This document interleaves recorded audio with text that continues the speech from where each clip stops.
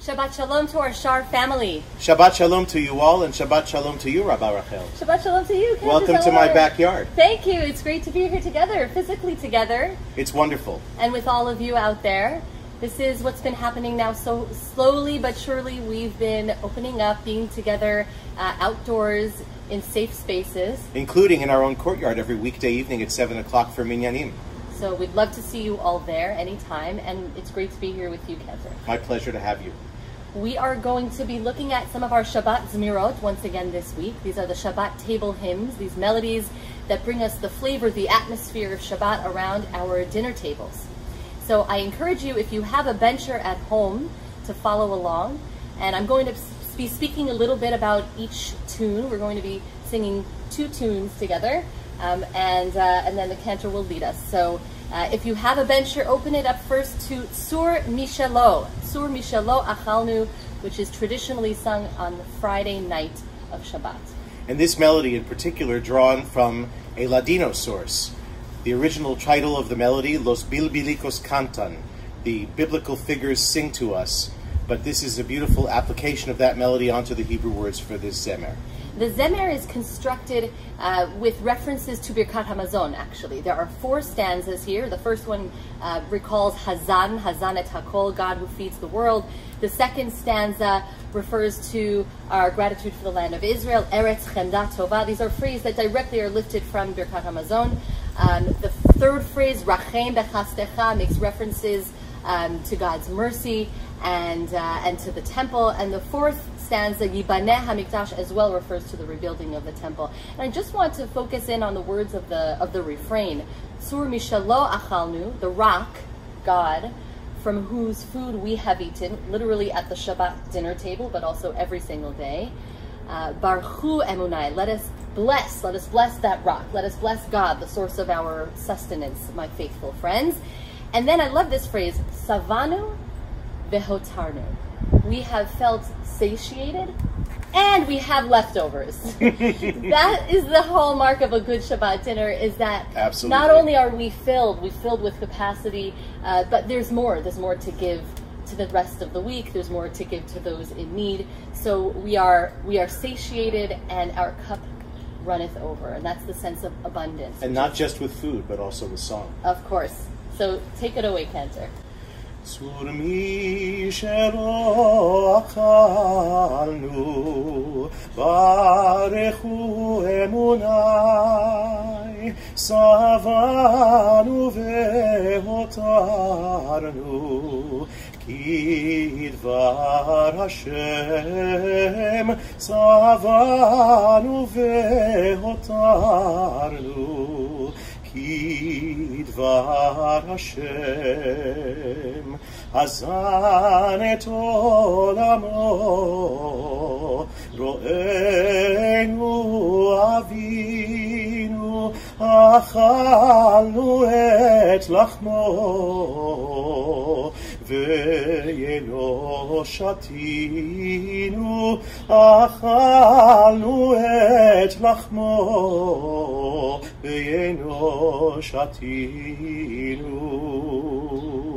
Al ken nodeh lishmo unehalelo befinu amarnu ve'aninu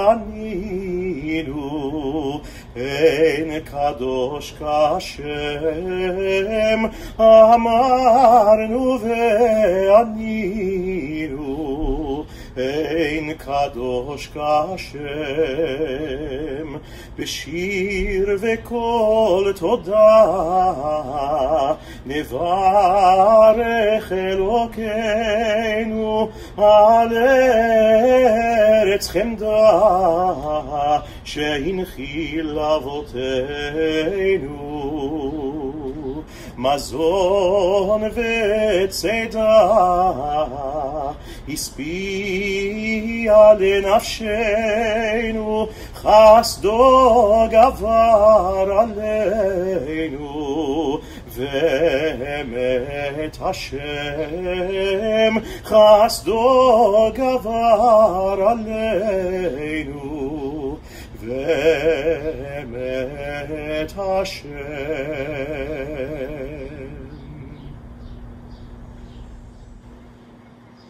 The next tune we'll sing is Diror Yikra, and if you're in your bench or in your birkon, flip to the section that's for Saturday day, for Shabbat day, Shabbat morning. We sometimes sing this around the Shabbat lunch table. Diror means freedom, liberty. Diror Yikra Levenim Bat. This is a song of hope, of the future, of redemptive times. God will declare liberty, freedom, Leven Olevat, for sons and daughters, for men and for women. It's a vision of a better future that includes references to redemption, references to the rebuilding of the temple. I wanted to focus on one moment in the text. This is in the 4th stanza, Elohim tein bamidbar har. God will put a mountain in the wilderness, in the wasteland. Again, an image of building from the rubble. Hadas, shita, barosh, tidhar, planting a cypress, planting the myrtle, etc. This beautiful image of planting in the wilderness. And then there's a reference to those who keep Shabbat.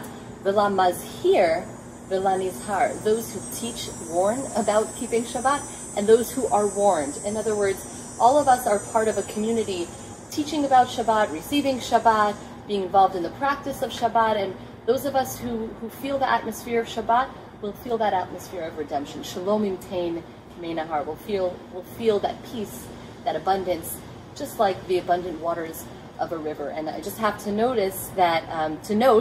that the name of the author, Dunash ben Labrat, in the 10th century, is etched into the stanzas of the tune.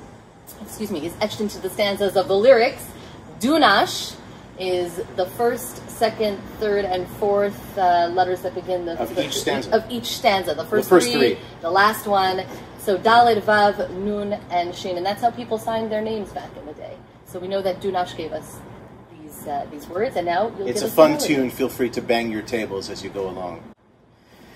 Diror Yikra Levenim Bat Ve'insorchem Kemo Vavat Neim Shimchem Ve'lo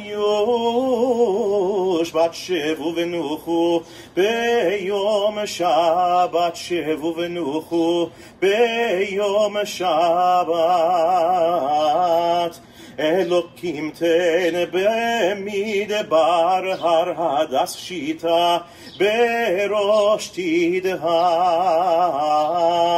ve'lamazhir ve'lanizhar shelomim ten kemenahar shelomim ten kemenahar דחוכמה לנפשך ויחתר לראשך נצור מצוות קדושך